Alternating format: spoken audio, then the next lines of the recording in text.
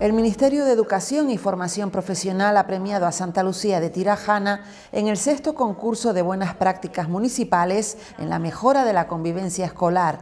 El municipio del sureste es uno de los 6 premiados en la categoría de mejora de la convivencia escolar entre los municipios de más de 20.000 habitantes de todo el estado. Este premio reconoce el trabajo que ha realizado desde el Consejo Local de la Infancia y Adolescencia, CLIA, que desde su constitución en el año 2007 ha promovido la participación democrática de los niños, niñas y adolescentes en diferentes cuestiones de interés municipal.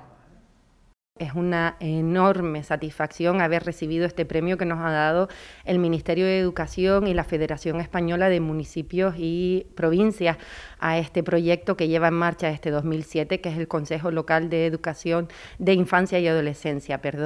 Este consejo es un órgano de participación democrática en el que los niños y niñas y adolescentes de nuestro municipio pues hacen propuestas, opinan y ahora mismo, por ejemplo, están trabajando en un proyecto tan importante como es el 5º Encuentro Regional de Ciudades Amigas de la Infancia, porque también hay que decir que el CLIA es el pilar fundamental que ha hecho que Santa Lucía de Tirajana sea reconocida por UNICEF en 2014 y en 2018, y estamos seguros que en 2022, este año, vamos a renovar ese sello de calidad de ciudad amiga de la infancia.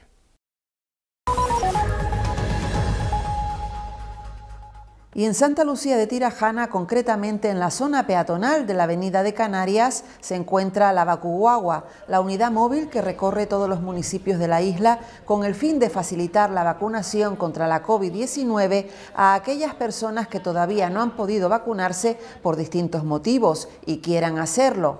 Una forma cercana y fácil, sin mucha espera, tanto para la segunda o tercera dosis, si hiciera falta. Un grupo de enfermeros y enfermeras ocupan esta guagua que estará hasta este viernes en el municipio.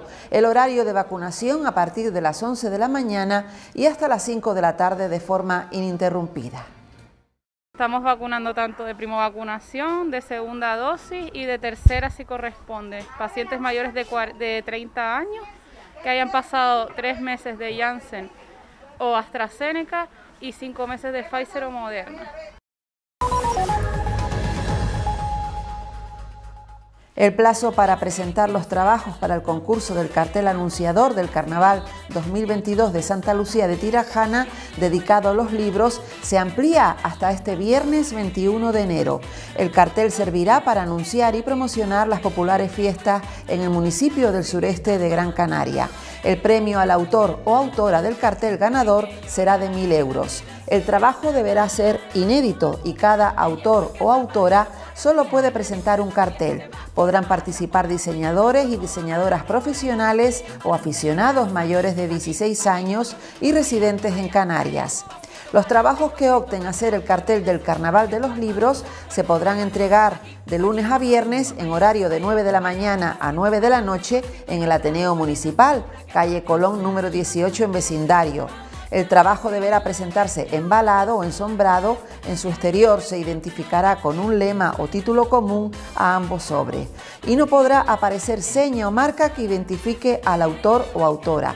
De todas maneras, las bases para participar en el concurso del cartel de este Carnaval de Santa Lucía de Tirajana 2022 pueden consultarse en la página web del Ayuntamiento www.santaluciagc.com.